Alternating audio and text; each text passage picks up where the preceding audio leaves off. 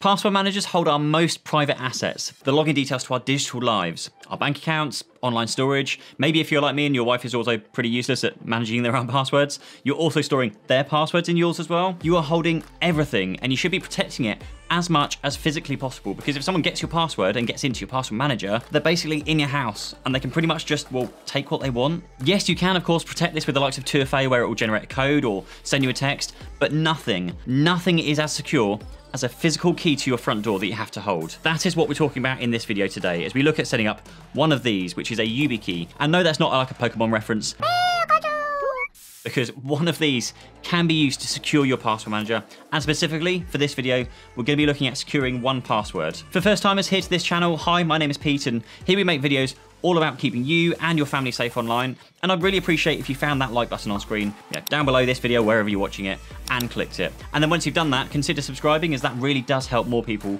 to protect them and their partners and their kids online too. So if you don't have a Yubikey already and you don't know what one is, then I did make another video to explain exactly what these things are and help you buy the right one for you, which you can watch up here. But in the meantime, it's basically like a physical key for the door to your house. With one of these keys, you'll be allowed into your digital house or your password manager. There are different versions, big or small, for USB, USB-C and NFC, and work across all platforms like iPhone, Android, Windows, Mac and more. But this thing is far more secure than any other 2FA methods like Authy or text message. And even though I've run an IT business for the last decade, I never really bothered looking into these things because, well, I just found myself too busy doing everything else. So I'm really genuinely interested and pleased to start using these things, mainly on a personal level, because I know that I really need to upgrade my security to protect things like my Bitcoin wallet that fluctuates depending on Elon Musk, my private collection of cat pictures, and my kids' investments and savings accounts, which will hopefully be good enough for them to pay for a good retirement home, which includes an Xbox, so I can carry on playing zombies until I, well, pretty much turn into a zombie.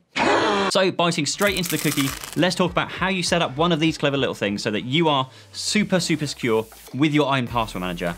And these do work with more than 1Password, but for this video, I'm going to specifically show you how with 1Password. Of course, do let me know in the comments down below if you want a video around securing any other specific apps or software, and I'll also add those to the list.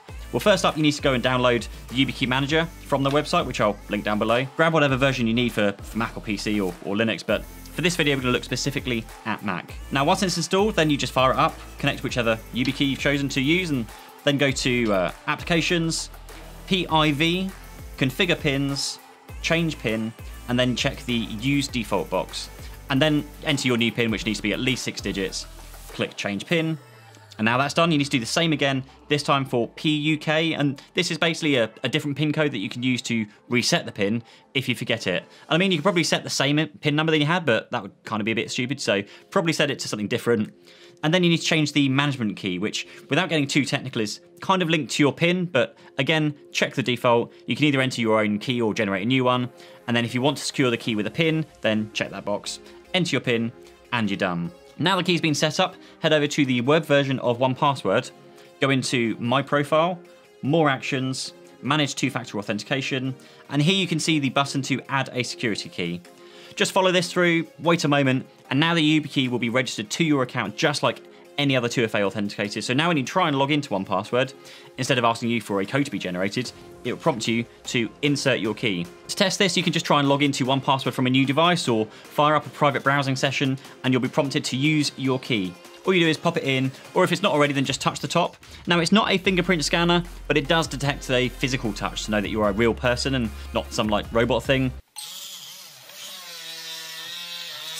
And 1Password will now unlock and let you in. Following these steps, you will now be far more safe and secure online, and with your passwords than the majority of all the other internet people out there.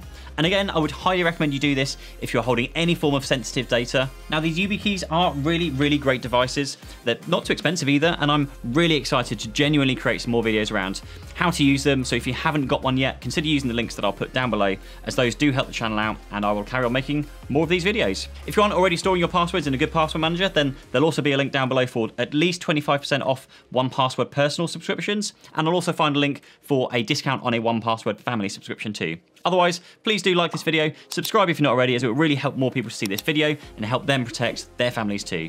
Hit the notification bell, and I'll see you in the next one. Cheers, bye-bye.